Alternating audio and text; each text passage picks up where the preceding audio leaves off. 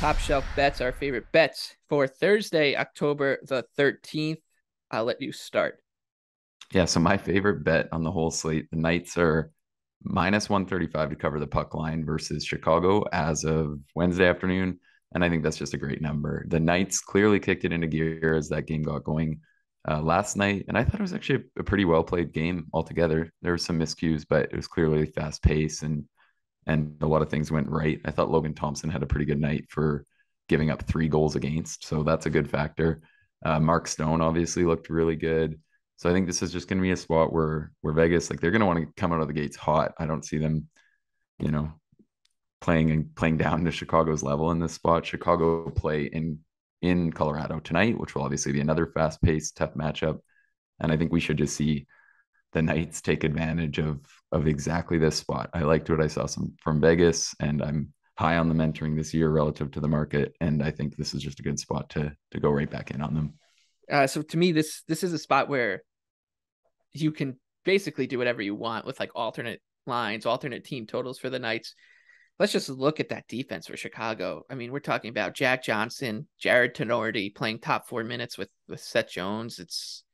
It's going to be ugly. And then you look at the bottom six, and there's guys who I've never heard of. It's really, really an ugly situation for Chicago. Throw in the fact that Alex Stalock will likely be the starter with them on a back to back. And yeah, I think puck line, alt puck line, team totals for Vegas, whatever, however Props, you can get goal creative. first 10. Yeah, Yeah, goal first I 10 for like goal Vegas. first 10 for Vegas. We've seen they over a relatively big sample size at home, their whole history, they love to come out and score the first goal quick. So if you can get a decent number on them to score in the first 10, I like that.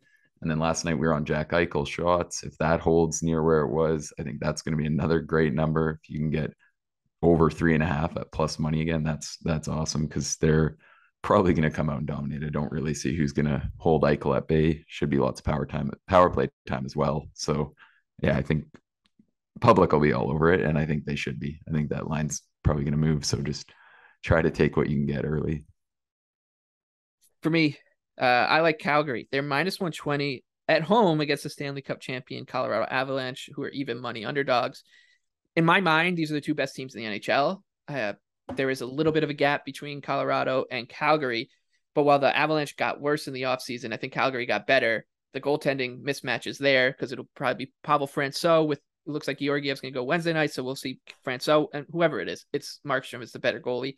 At play here, we know about Calgary's defensive structure, so they'll be able to handle, at least they project to be able to handle the Colorado's prolific offense.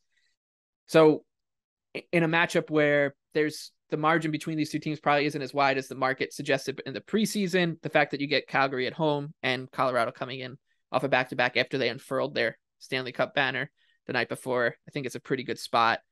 To back the Flames, I wouldn't go higher than minus 130, but I like it at minus 120 right now. Yeah, I don't like to get, too much down the line of like motivation type narratives, but it does seem like a spot where just everything favors the Flames, and it could be hard for the Avs to get up for what will surely be a tough outing on a back to back to start the season. Like, could be one of those things to the Avs. How much do they really care compared to the Flames to Right. get up for this game and play at their highest level?